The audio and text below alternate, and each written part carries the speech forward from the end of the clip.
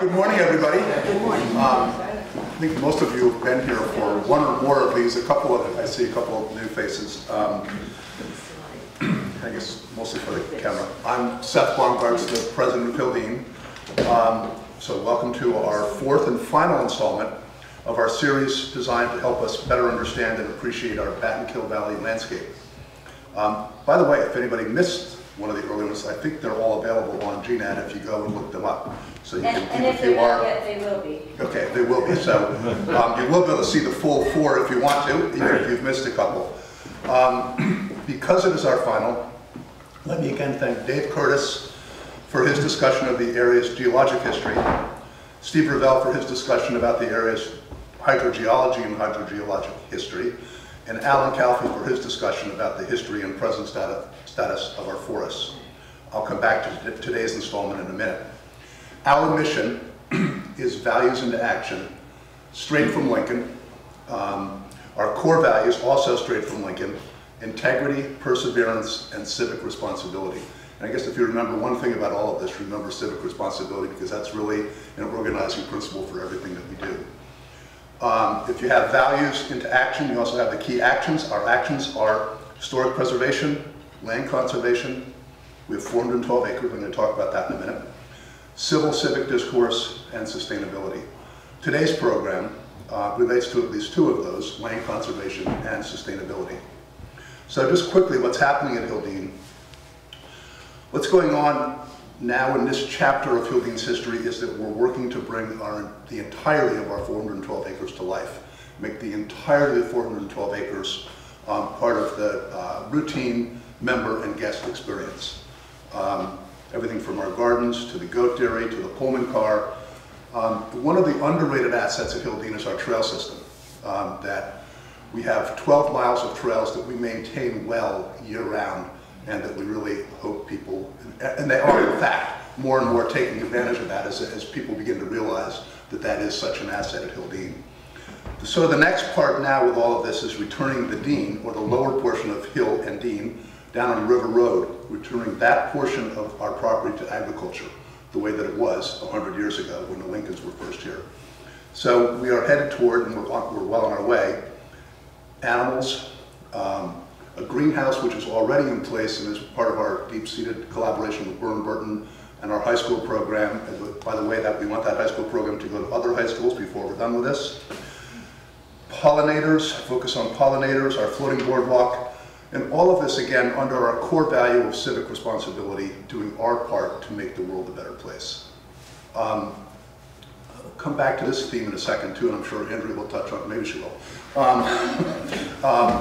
One of the highest priorities of our forest management plan and everything that we do at Hildene on the landscape is pollinators.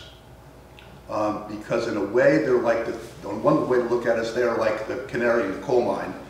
Pollinators, as we all know, are threatened worldwide. And so one of the things that we're doing here is making sure that rather than do anything that harms pollinators and their ability to survive and carry on their mission for the world, is to also provide habitat and food source for pollinators. And you'll see that theme across the property. It permeates everything that we do. So as many of you know, because you are members already, membership allows access to Hildene 360 days a year. We're open 360 days a year. And we hope everybody here becomes a member. There are some materials at the back that you can grab on your way out the door, just explaining the next steps, can give you a feel for where we're going. And just one final thing before I introduce Andrea. I do this every week, and I do it with enthusiasm, is to thank GNAT. Greater North Shire Access Television provides a real service not just to us today through this four-part series, but as we all know, to the entire community day after day after day. It's really an indispensable asset. And so I just hope that everybody watching and everybody here today, in their hearts and maybe beyond their hearts, thanks GNAT for everything they do for the larger North Shire community. So, on to Andrea. Andrea Luchini is a native Vermonter. She received her undergraduate degree from the University of Vermont in anthropology in 1998. And that is, I think she would put it, she spent a few years trying to avoid going to grad school. but like somebody realized that that was unavoidable, and she ended up in graduate school, I think starting in '03, and finished? '02. '02, okay. And completed her master's in plant and soil science from the UVM in 2005. She then spent, there's more to Andrea's, like everybody's, there's more to the history, but I'm just trying to consolidate here. She then spent 7 years at the North Carolina Arboretum, where she helped to maintain gardens and eventually went on to supervise garden staff and volunteers. That's in large part where Andrea got the first part of her postmaster's degree, hands-on training and experience. 4 years ago, we were able to lure Andrea back to Vermont with the opportunity to take on Hildene's Gardens and to help us develop the next chapters in Hildene's history. One of the messages from this series is that the lines get blurred. You know, our series was about geology, forest, water, soil. You really, even though we're talking about them in segments, there really is no, they all blur together, they're all interrelated. That's one of the messages of this. And so, there's no hard and fast line between forestry and gardening and plant and soil science, because all our living things and what we do in one area affects the other. That's why Andrea and Alan Calfee, 2 weeks ago, speaker, worked so closely together helping to develop our integrated pest management strategy and our policies about birds and pollinators, because you really can't look at any of it in isolation. And that's where Andrea, one of the ways in which Andrea has been so valuable to Hildene, is helping think through those bigger policy issues and how everything interrelates, which of course comes from her scientific training.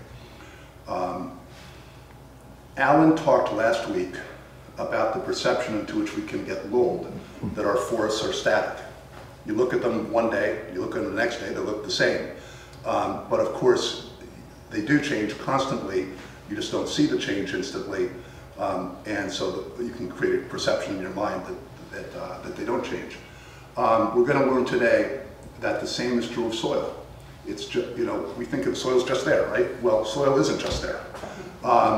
It is as interesting and as dynamic as forests in the area's hydrogeology, and it's a very appropriate final chapter. And so, Andrea, thank you for doing this. Thank you all for coming on such a beautiful day. You know, I want to be outside, but we'll get out there soon. So I'm a gardener, so I work in and with the soil all the time and have become really passionate about healthy soils and what that means. And I'm up in the garden behind the house every day, and I look at the Taconics and the Green Mountains and the Battenkill Valley below me. And so this series has been really fascinating for me as well, to learn more about what I'm looking at. And it's also been really great for me to dig into a deeper understanding of the soils of the area. And I'm happy to add my part and share with you what I have learned about soil. So first, I just want to start about and talk about what soil actually is, what we mean by soil. Soil isn't just dirt. It's a lot more than that. It's air and water, particles, and organic matter. And it's also the interface between all those different spheres. So it interfaces with the atmosphere, our air, and the plants and animals that are in it and above it, including humans. And the minerals from the rocks below, and then the water, mostly the groundwater, and rivers and streams that interact with the soil. Soil is about 50% pore space, meaning the air and water, and 50% solids, which is particles of rock, minerals, and that sort of thing. And then within that solid, there is organic matter, which includes living organisms, fresh residue, fresh plant material, decomposing organic matter, and then stabilized organic matter, which is the humus that you may have heard about. And I just want to point out that this pore space, the air and water, is just as important as the solid space within the soil for healthy plants. And for reference, I just threw this in here. When people talk about soil, they talk about it in 3 different particle sizes: sand, silt, and clay. And this is just a size reference of what that particle size is. Sand is the biggest one. We can all picture a grain of sand. Silt is the next size, barely visible to the human eye. And then clay, you really can't see individual particles of clay. And soil texture varies based on the percentage of each. All soil has a percentage of each of these in it. But it varies depending on much. So how do we get soil? Where does it come from? How does it form? It is formed with the interaction of 5 factors. Parent material gives the physical, chemical, and mineralogical composition to the soil. Climate and organisms are the active forces that turn the parent material into soil. And then topography influences the formation mostly by its effect on water, whether water runs off or collects. But aspect and elevation play a role as well. And then all these processes obviously take time. So does anybody know the main source of the parent material for our soil in this area? Limestone the bedrock plays a role, but the main source of our parent material here is glacial deposits. So glaciers, we know, are these huge masses of ice that bulldoze an area as they come. They push down on the earth and bulldoze everything in its path. So as the glaciers came down through this area, I believe there were several, and we've heard about them in the past talks, they pushed the soil that was existing here off and exposed sort of the bedrock and brought rocks and soil from other areas down with it.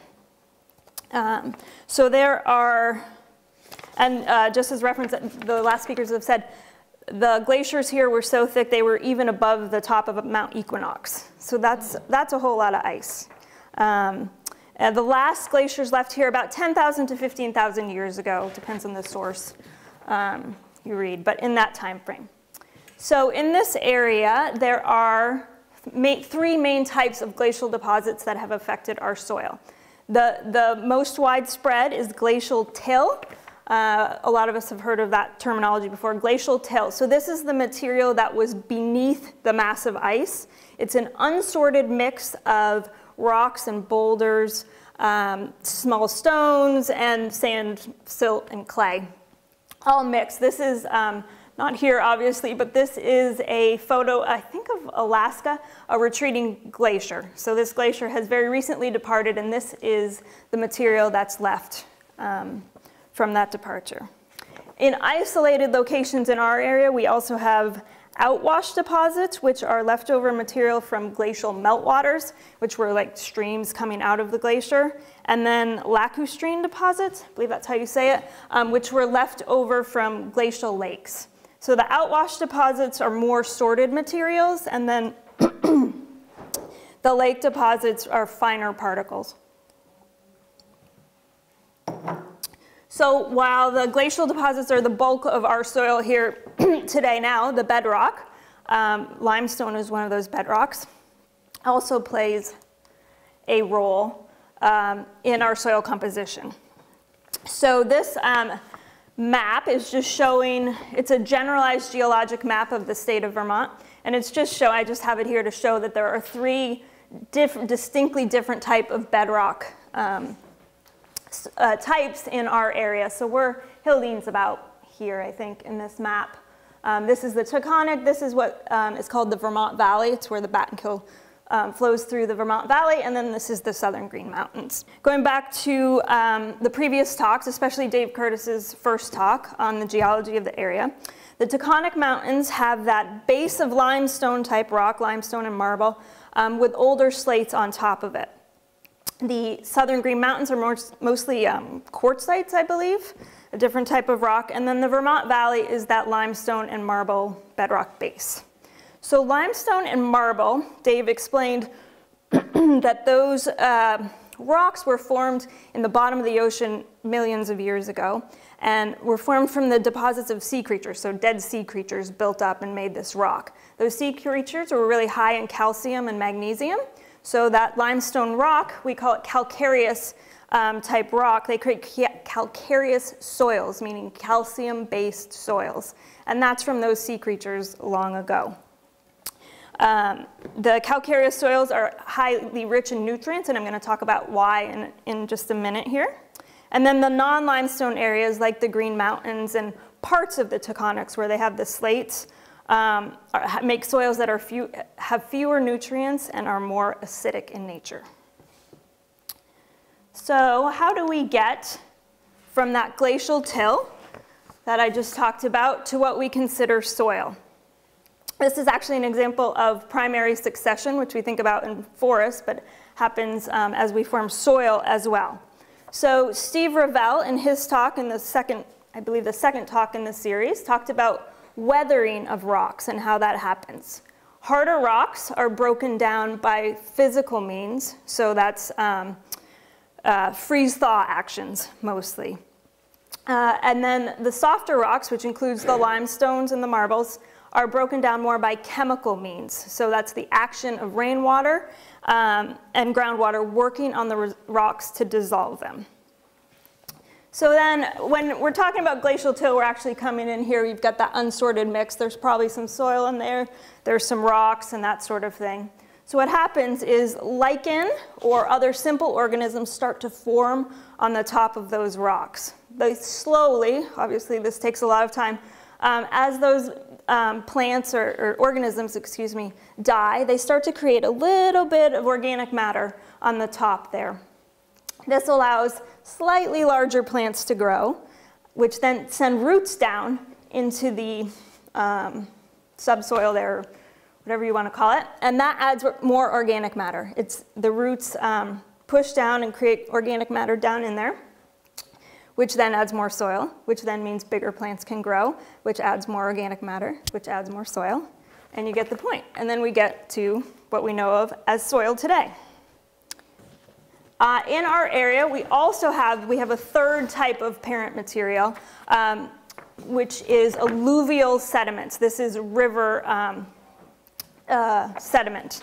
So that rivers bring with it sediments and rocks as it moves and deposits them during high flow events. Usually these are finer particles, but as we know, in large high flow events, it could be quite sizable material as well.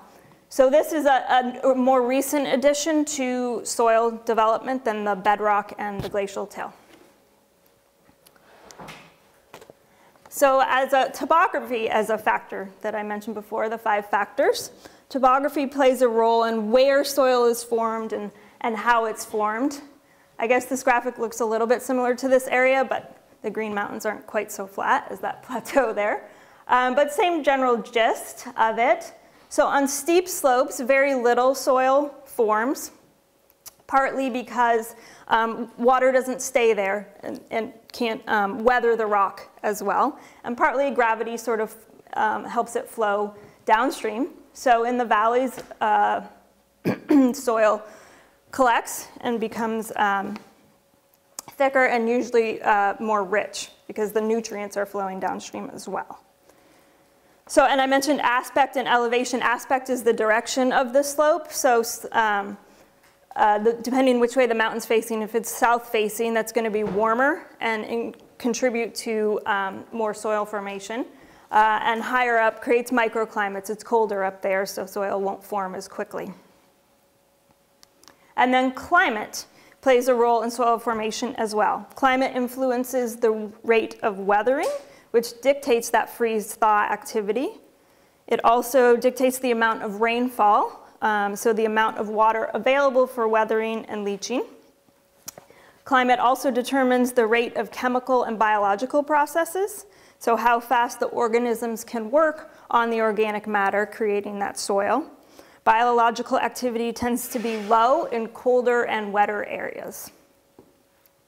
And then climate also dictates the type of plants and animals present, which then determines the type of organic matter. So for example, coniferous trees tend to be more acidic in nature, so as they drop, they're acidifying the soil and don't have as many nutrients as deciduous leaves. That adds a lot more nutrients and, to the soil. And then again, all these processes take time. Vermont soils, our soils here are actually considered young soils because they're only about 10,000 to 15,000 years old. I think that's pretty amazing, but they're young. So while each area has a very unique set of soil forming factors, scientists have actually been able to classify all the soils in the world into 12 different soil orders. So they're classified on a similar system as plant and animals are classified. And soil order is the highest level of that classification system. I just threw this in here to show how I think it's really neat to see how different soil can look in different parts of the world. So they classify it based on the soil profile. Soil scientists will dig pits that expose all these different layers of the soil. So a well-developed soil will show these different, they call the layers horizons within the soil profile. At the top, it's usually the organic matter layer, and then the A horizon, they call it, which is the topsoil layer that we usually dig in to plant our plants and that sort of thing. And then it goes on down from there until you get to the bedrock layer. So if you haven't been able to tell already, I love maps, especially colorful maps. This one's just showing those soil orders through the country. The different, you can see this green here is in the Midwest. Those are really the rich, fertile grassland soils there. And we have two general types, inceptisols and spotisols. It doesn't really matter what they're called, but I just like maps. And all the soils, so the lowest level, soil order I said is the highest level of classification for soil. The lowest level, which is equivalent to the species level in plant and animals, is called soil series. And a lot of places in the country have mapped the soil series throughout counties and states. So Bennington County has the Bennington County Soil Survey, and they have mapped soil series throughout the whole county.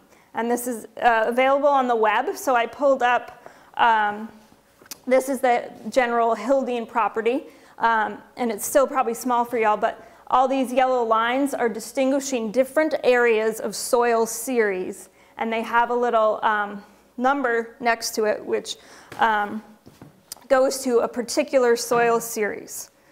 This is just an example of the soil that's supposedly out in front of the house out here. This information is good. It just tells you the basic information about the soil. And they map this for the suitability of the soil for certain uses. So you can see up here, this one says farmland classification, farmland of statewide importance. So they've identified certain soil series types to be good for farmland, good for woodland, that type of thing. This is saying the parent material for this soil up here is a loamy till, so that glacial till that I was talking about. And then just as an example, this is from down on the Dean, our lower part of our property along the Battenkill River there. And this is an outwash terrace, that outwash deposits that I spoke of previously. And this is also farmland. Prime farmland is a national classification for farmland, meaning this is prime farmland for the country to grow food on. And parent material is loamy glacial fluvial deposit over sandy, gravelly glacial fluvial deposit. And I can tell you for sure the gravel is definitely there. That soil is pretty tough to dig in. We even have a state soil, just like we have a state bird and a state flower. There's also a state soil, the Tunbridge soil. This is a woodland soil, and it's found throughout the state. I think they did this because it's the most prevalent soil in the state. But yeah, so without going into specific soil series in each area, we can still talk about some general characteristics of the soils in our three landform areas. So the Southern Green Mountains, the Taconics, and the Vermont Valley. The Southern Green Mountains tend to have that more acidic, nutrient-poor soil because they lack that limestone base. What nutrients are there are more tied up in the rocks, those harder rocks that don't chemically weather as easily. And there are not as many nutrients in that type of rock to begin with. But these soils support a lot of different growth. They support trees such as beech, red maple, yellow birch, hemlock, balsam fir, and red spruce, shrubs such as hobblebush, and then herbaceous plants like pink lady slipper, red trillium, Indian pipes, and Christmas fern. You'll find those all throughout the southern Green Mountains. In the Taconic Mountains, especially the eastern slopes of Mount Equinox and some other areas, are those calcareous soils that I talked about, so those calcium and magnesium-rich soils. As Steve Revell, again back to his talk, talked about how water is moving through that landscape of the softer limestone rocks, and that brings nutrients downslope with it. So down at the base of the mountain, there's some really nutrient-rich soil with this alkaline pH. So I just wanted to talk briefly about what that means. I keep talking about pH. So these calcareous soils that I'm saying have a basic or alkaline pH, the pH tends to be about 7 to 7.5 on a pH scale. The acidic soils in the southern Green Mountains can be closer to 5 or 5.5. This changes the availability. These bars across here, if you can't read them, are all different plant nutrients. So at the top it's nitrogen, phosphorus, potassium. Those are the 3 big plant nutrients. And then it goes down to ones that are needed in smaller quantities. Here's the calcium and magnesium that I keep talking about, all the way down to iron and manganese, boron, those types of things. So this green bar is showing where the most of those plant nutrients are available, what pH, and that's 6.5 towards 7.5. That's where most plants like to grow. These calcareous soils that we have here are a little bit higher, but you can see how thick the bar on the calcium and magnesium is, as well as it's capturing the thick bars of most of the different types of plant nutrients. And that's why these are especially rich soils that can grow a great diversity of plants. So that diversity includes, in terms of trees, all the plants that grow in the southern Green Mountains will also grow in these calcareous soils of the Taconics, but they'll do even better in the Taconics, including sugar maples, basswood, and white ash. They do especially well in those calcareous soils. Spring ephemeral plants are especially diverse in this area. If any of you have walked through the Equinox Preserve at this time of year, it's pretty amazing. You'll see plants like, this is Dutchman's britches, but looks really similar to squirrel corn. Hepatica. Ramps or wild leeks, they're more commonly called here. Spring beauty. And then other species such as maidenhair fern, wood nettle, and white snakeroot. So again, these plants grow in the Taconics, and you might find them in certain places in the southern greens, but less likely to find them there. So now I'd like to talk a little bit about what makes soil a healthy soil. And this is the organic portion of soil that I mentioned briefly at the beginning. This is what makes soil really alive. And as I keep mentioning, soil is so much more than dirt. There's a lot going on down there that we don't even think about or realize or even know about because it's so small and it's down below our feet. I've read that there's actually more diversity in the soil than there is above it in terms of number of different species present. So as you can see there, soil is a whole ecosystem in itself, as well as being that interface I talked about between air and water and rocks and animals. So within the soil, there is bacteria, protozoa, algae, and fungi. You know that great soil smell, especially after a spring rain, or that smell you just really identify with soil? That's actually a bacteria, a good bacteria in the soil. It's called actinomyces, I believe, and that's putting off that smell that we associate with soil. There are also arthropods in there, so from teeny microscopic little mites to springtails, spiders, ants, and millipedes. Some of those are shredders, so they're chewing up dead plant matter. Some of them are predators, keeping populations in check so that no one population explodes. Some are herbivores, and they feed on living plant roots. Maybe not ideal for us gardeners, but they're important to the system. Some are fungal feeders, meaning they feed on fungus, which then release nutrients and make them available for plants to take up. And there are earthworms in the soil too. Earthworms recycle nutrients, mix up the soil, create channels for root growth. You can see they're making channels there that make it easier for roots to grow down in the soil. And their castings, earthworm waste, it contributes to soil structure, maybe changes it a little bit. And we're going to come back to earthworms in a minute, so hold that thought. There are also larger animals in the soil ecosystem, the moles and voles that create havoc in our lawns sometimes. They can be a nuisance, but they actually play a crucial role in that soil ecosystem as well. So all these organisms are necessary pieces to the whole system, and healthy plants need this system to function properly. Organisms decompose dead plants or get rid of the bodies. Predators prey on plant pathogens, and some organisms even work directly with plants to get nutrients into the plant roots. A couple examples of these are nitrogen-fixing bacteria. So this is a photograph of the roots of a plant in the pea family. And these little nodules here are formed by a bacteria that live in conjunction with those plant roots.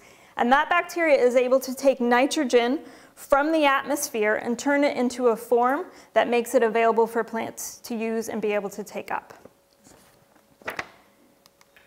Mycorrhizae are another example of this. This is a fungi. So again, this is a plant root there, and the white tendrils around are fungi. They live in association with plant roots and take nutrients from the soil and feed it into the plant roots. This happens a lot in forest soils, and researchers are just realizing how important and how widespread these mycorrhizae are. They're crucial to the successful growth of a forest. And they happen in garden soils as well. And again, people are really studying them now and finding out a lot more about them. So most of us instinctively sort of recognize that a dark soil is a healthy soil. And it's organic matter that gives soil that color. Organic matter is crucial for the whole soil ecosystem. It supplies energy to those soil organisms I just talked about. It aggregates soil particles, so helps hold it together and create some structure to that soil. It holds water, and it stores carbon. People are talking a lot now about carbon sequestration. And organic matter in soil is one area where you can sequester carbon or take carbon from the atmosphere and hold it in place instead of releasing as carbon dioxide. So that's healthy soil. And we have some pretty great soils in this area, but we also have some areas of some pretty poor, thin, overused soil, and that's because of the land use history. Alan Kaufman in his talk a couple weeks ago talked a lot about the land use history of this area, the changes our landscape went through, so I'll just briefly touch back on that. It's hard to know what the soil was like, pre-colonization. We don't really know what the soil was like here. We do know that it was that rocky glacial till, so it wasn't easy for the first farmers to till and cultivate. So they used the soils around here a lot for pasture and orchards as well. And then the market boom that we probably have all heard about with the sheep pasture in Vermont and the logging. This led to rapid deforestation of the area, which likely led to erosion, flooding, and subsequent sedimentation. This is logging. This isn't here. I just like the drastic nature of this is what logging can do sometimes. At one point in Vermont, 75% of the land was cleared. We've flipped back and reversed that. Now only about 25% of the land is cleared. Most of that has gone back to forest. But we are pretty open and cleared, which changes the soil chemistry and use. Then we know about the market collapse and the switch from sheep pasture to dairy. Cows don't pasture in the same way that sheep do, and they tend to be fed hay and grain at the barn and just go out to pasture for a little while. So a lot of the sheep pasture went back to forest, and what was used in dairy changed the soils that were there. Then we hit the 20th century mechanization and chemical fertilizers and pesticides. It might not have hit Vermont in quite the same way it did out west. But this led to increased tillage and chemical use on the soils. Chemicals disrupt that soil ecosystem greatly that I was talking about. And I'll come back to that in a second. It's hard to know how much we lost. Surely it wasn't as bad as the Dust Bowl, but it's still pretty significant. I actually just read, I forgot to write it down, an article this week that, actually there it is, we are losing, as a country, we are losing soil at a rate 10 times faster than it's forming back again. So while we're not in the Dust Bowl, we still have to really think about our soils. And some current threats to our soil health right now, acid rain is one of those threats. If we think back to that pH scale that I was just talking about, acid rain comes down into the soil and changes the pH of the soil, making it even lower. So fewer and fewer plant nutrients are available at those lower pHs. It also can lead to a buildup of poisonous metals in the soil that will kill plants that take those up. We're lucky in this area, the calcareous soils we have, those limestone-based soils, are able to buffer that acid rain a little bit because they're starting out at a higher pH. So the acid coming down on it does lower it, but not to necessarily a dangerous degree. Earthworms. I said we'd come back to earthworms. Earthworms, you know, we think they're great, right? Does anybody know how many earthworms are native to Vermont? 0. Correct. There are no native earthworms. They are all introduced species over the past 300 years. You know, and we thought they were great, right? They turn up our garden soil, they contribute castings. They're actually creating havoc in our forests. I'll show you a slide in a minute, sort of an example of that. A researcher at UVM, Dr. Gores, is doing a lot of research on this. And so what the earthworms do in the forest, they actually are too good at what they do. They're eating the duff layer of the forest. The duff layer is that slowly decomposing leaf litter on the forest floor. So the earthworms churn and eat that all up. Without that duff layer, rain will just run off the forest floor. The duff layer sort of filters the rain and allows it to slowly incorporate into the soil. So without that, rain just runs off and takes soil with it, exposing tree roots. The duff layer is also the seed bank for forest plants, especially the spring ephemerals, but trees as well. So those are either disappearing or the ones that are there aren't able to germinate as well without that nice organic layer, and they don't thrive as well. So here's an example from Dr. Gores' research. This is a photograph of a forest on Camel's Hump where they have not detected any earthworms. This is a forest in Shelburne that's invaded by, that's a species of earthworm. And you can see how there's no forest floor, really. All that understory shrub isn't able to grow because the earthworms are just eating the food for the trees. Yeah, so this is new research, and it's actually a major problem in Vermont. And then another problem for our soils is that exploitation that I've sort of was talking about before. Using soils, taking the product off-site and not replenishing the system, not feeding back into the system. So just exploiting our soils for our own use. So to end on a positive note, what can we do? What can we do about this? Organic systems tend to treat the soil much more carefully than large-scale industrial agriculture. So they do things like avoiding pesticides. Pesticides hurt the soil organisms as well as, you know, the pest that they're targeting. It's not just that they go and kill your plant pests, they get into the soil and kill those soil organisms as well. And you saw that graphic of all the different types of organisms, and they're all crucial to the system. The chemicals of the pesticides also disrupt the soil chemistry and change things for the plants and organisms in there. They do things like cover cropping and conservation tillage. This is leaving plant material on the soil surface, so you're not exposing bare soil. When you expose bare soil, it leads it, it's likely that it will erode away, you know, with a big rainstorm, it'll just wash away. If you leave that organic matter on top, it preserves the soil as well as feeds back into the soil, adds organic matter to the system. And then you can reduce or avoid tillage altogether. Tilling the soil actually releases the carbon dioxide that the soil is holding onto into the atmosphere, and we know carbon dioxide is a really bad greenhouse gas. Tilling also reduces soil structure. So people think it's increasing soil structure. It actually makes it more susceptible to compaction and things like that. I talked about how important the pore space is in a soil. So compaction reduces that airspace in the soil. And tilling also exposes soil organisms to air, which can kill them. They're used to being covered in the soil. When you bring them up to the surface, they die.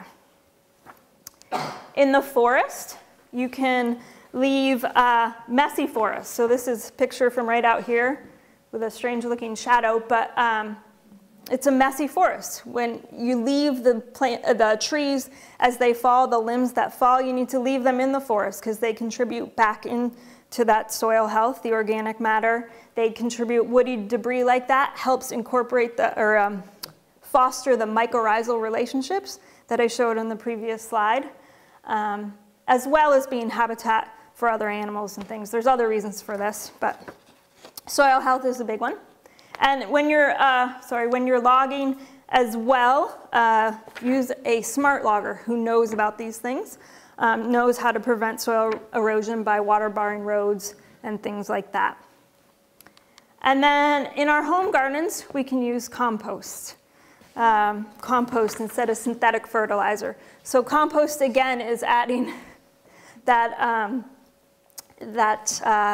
organic matter back into the soil. A synthetic fertilizer is just adding that straight chemical nutrient, which plants do need, but you're not really feeding that whole ecosystem. Compost feeds that whole ecosystem. You still want to be careful in soil tests. You could over-apply compost and put too many nutrients in there, but it's always a great option instead of synthetic chemicals. And so again, at home, avoid pesticides at home. Those synthetic chemicals, you're doing harm to your soil organisms as well. And also be careful about what worms you release. I don't have a great answer for that, but I know when I was a kid, my dad would get night crawlers from fishing and I would let them out in the backyard. That sounds like it's not the best idea anymore. Feed those worms to the fish, I guess. So that's all I have today. I hope I gave you a little bit better appreciation and understanding of what soil is. Key points are to preserve diversity, both above the ground and below the ground. Soil really is the basis for all life on land. So if anybody has any questions.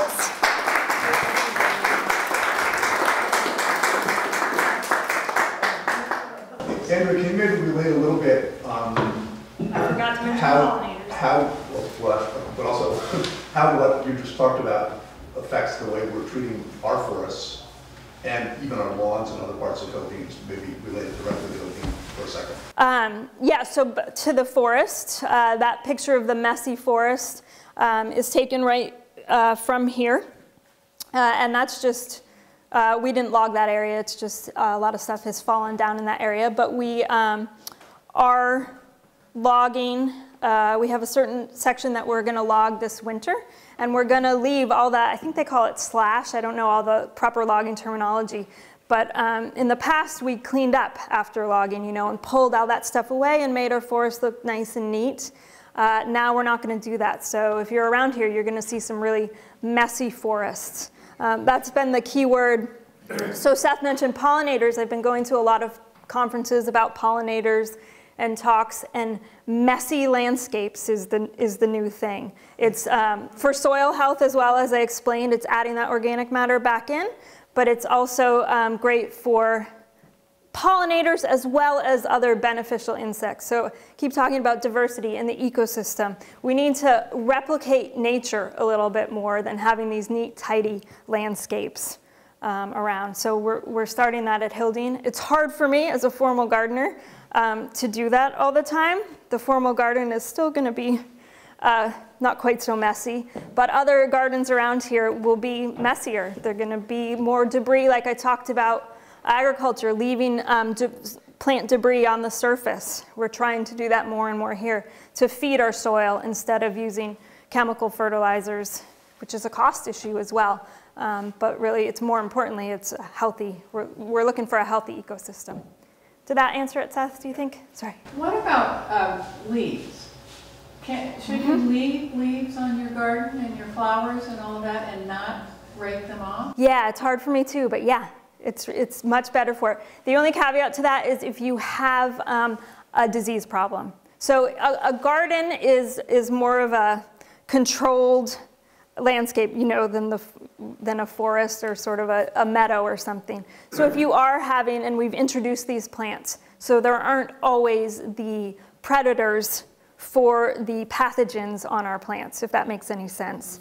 In a natural setting, there's going to be an ecosystem and there'll be predators to attack your pests. But when we bring in exotic things, we're bringing in exotic pests, and we don't always have that same system. So in your garden, if you have, like we have peonies here, I take all the peony foliage, I get that out of there because they are really susceptible to some fungal diseases. But in a garden where you can leave stuff, I have a butterfly garden down here where I just leave the stuff all winter. I let it go down.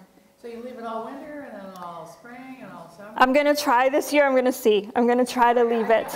I know. all my old leaves off and I'm thinking, oh my God, what have I just done? Yeah, go sprinkle them back. It's hard, you know, we're all trying to figure out the best way to do it. But yeah, it's feeding that system. We need to feed that system. Yeah, go ahead. You may have addressed this and I may have missed it, but what are you doing here at Hildene to encourage the pollinators? What specific things are you doing? That's a great question. I didn't talk about that. We are planting specific pollinator plantings. Native to Vermont? Yes, so native plants. So pollinators, we can go into a whole discussion on pollinators, but pollinators are more than honeybees are introduced. They're actually non-native. They do the bulk of our commercial pollination, but native pollinators are actually as important as the honeybees are. And native pollinators co-evolved with our native plants. So in order to encourage and feed the native pollinators, we need to plant native plants. So yes, we have some small gardens that we're starting. I put one out here. There's a garden bed in front of this building here that we're going to plant this year with native species of plants. So echinaceas and bee balms, and I'm going to blank right now on all the different things. So we're doing that down on the meadow where we're starting the new farm at the Dean. We're doing pollinator strips around we have perimeter fence around our pasture land. And along the fence, you saw that picture where there was a strip of flowers in between. It was actually grapes. But that's the idea we're going to have around our pasture down there. Dandelions? Yes, thank you. We don't mow in the spring right away. Dandelions in your lawn, everybody hates dandelions in your lawn. They're actually crucial bee food for early season. And what's a natural bee? Oh, there's tons of species of bees. I was up in the garden the other day. If you start looking at the bees, you'll be amazed at the diversity of bees. There's teeny little sweat bees this big to the large bumblebees and mason bees, and I can't even remember how many species of bees there are. You mentioned that in is it September when you're going to be doing something on the lawn? Yeah, Dion, our youth education and a naturalist, staff naturalist, and I are going to do a talk we haven't picked the exact date yet, but probably September, we're going to do a talk on how to build how to turn your lawn into pollinator habitat. Yeah, so we don't mow as much, we leave, that includes our meadows out there, you know, our rougher spaces, we don't mow them as frequently. Goldenrod, everybody hates goldenrod. It's actually a really important late season bee food. So just thinking about things a little more carefully and those, you know, getting away from manicured, highly maintained landscapes is really crucial. And just you mentioned, I think I mentioned it, but our forest management plan has at the very top pollinators. That's the number one issue we're trying to do as we implement the forest management plan. The thing we're trying to do first and foremost is maintain habitat and food source for pollinators. So people don't think as much about pollinators and forests, but they're crucial habitat for pollinators as well, especially that the land between forest and open land. That bank there, that's really crucial habitat for pollinators. Some forestry species need pollinators to better their pollination. Some things will self-pollinate and stuff, but pollinators increase pollination for those plants as well. Yes? So do you have a field, is that better for a pollinator than the woods or the trees, to have an open field? Yeah. Pollinators need nectar to live, pollen and nectar. And so flowering plants in an open meadow, if you have milkweed for monarchs, goldenrod for late season pollinators, and a mix of other native plants, if you just let those meadows grow, they're likely to produce a lot of pollinator food. Yes? I put on mulch. I have pine needles, not leaves. Mm-hmm. So are there mulches you shouldn't use, or does it matter? Pine, does it make it? Yeah, so the pine-based, coniferous-based mulches will acidify your soils, which may not be a bad thing. My soil up here in the garden tends to be a really high pH, high into the 7s. So it wouldn't hurt it to acidify that soil a little bit. Some plants don't like it that high. So I've got hydrangea up there that are showing iron chlorosis, because if you remember that pH chart, iron becomes less available at those high pHs. And hydrangea are a plant that show signs of that. Mulch, I would just say an untreated mulch. Sometimes they treat mulch with different things and they color it and that sort of thing. Avoid those. It's not good to add to your system. But yeah, I use a hardwood, a general hardwood mulch. Anytime you can use wood chips. Wood chips are a really great mulch, and they seem to be, in abundance around here. The same caveat, if you have acidic soils, maybe you don't want to add it, but if you don't, it's probably okay. Yeah. Yes? So I didn't realize that tilling is so detrimental to what's an alternative, if you're putting together a vegetable garden. Yeah, there's a lot of no-till techniques. I'm not a vegetable gardener. I tried one of those. So what I tried in a vegetable garden I started was I laid newspaper down on the sod. So I cut the sod. I was starting this from scratch, so from a lawn. We scalped the lawn down to, as tight as we could get it, laid newspaper down, and then I put a straight compost mix. I would recommend a little bit more of a topsoil compost mix on top of that and plant it into that.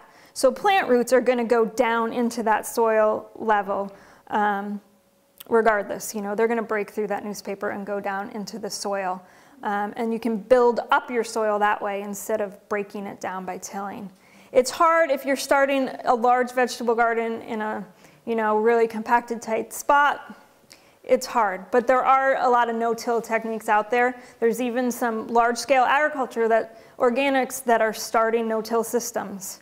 It's a little complicated and it takes a little more effort, but it ends up, being worthwhile in the long run.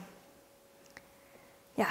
Yes? Can you talk about compost and the various elements within it? Yeah, so compost, I always say the same with the soil. The more diversity you put into your compost, the more diverse compost you get out. So all the different bacterias and fungi and all that kind of stuff come from different source material into your compost. There's a couple different ways to compost. We have here, out back here, we have some bins that are cold composting. So that's what most people do at home, is cold composting. That's where you can't put your animal fats and that sort of thing in. It's mostly just your vegetable debris. And with that, those are called, in terms of compost greens. So that's fresh, nitrogen-rich materials. You need a component of greens and you need browns, which are the carbon-rich materials. You need a ratio of carbon to nitrogen to really effectively compost things and break them down. And I think it's like 20-to-1 ratio. You can find that information out there. But you want a good mix of greens and browns into your compost system. So out here we have these bins. We add to it all summer long. And then I think it's once a season, Heather moves it from one bin to the other bin. That's adding a little air to the system. Again, the compost system needs a little bit of air, just like soil does. The pile I showed you of compost is down on our Dean. This is composted goat bedding and manure. So the bulk of this material was wood chips and straw from our goat dairy, and then with their waste within that. And that's probably a 6-month-old pile. So that, I should have a before picture of what that looked like. But she turns that, we turn these piles weekly. This is called hot composting. The temperatures in the piles, ideally you want the piles to get over 131 degrees, and that breaks down plant diseases. It'll break down animal fats and that sort of thing. Our piles this stuff gets really hot, and that's that carbon to nitrogen ratio I talked about, sort of determines that temperature. These run about 150 degrees at least. My first winter of doing this, I even had them at 140 degrees when it was 18 degrees outside. I have this big thermometer we stick in there. The past few winters, they've gone cold, and we're not exactly sure why. But again, this compost is a great compost, but it doesn't have a diverse source of materials going in it. We are also starting a large bin system where we're going to incorporate the food scraps from all the weddings and that sort of all our events like that, mix it with my garden debris, so all the cuttings from the garden, and some of the goat manure and bedding in a recipe. So they call it a recipe for compost. So a certain amount of the garden debris, a certain amount of food waste, a certain amount of wood chips and that sort of thing, to get an ideal mix to make this really rich compost. It'll have a lot more of that diversity within it. All right, I think that's good. Thank you.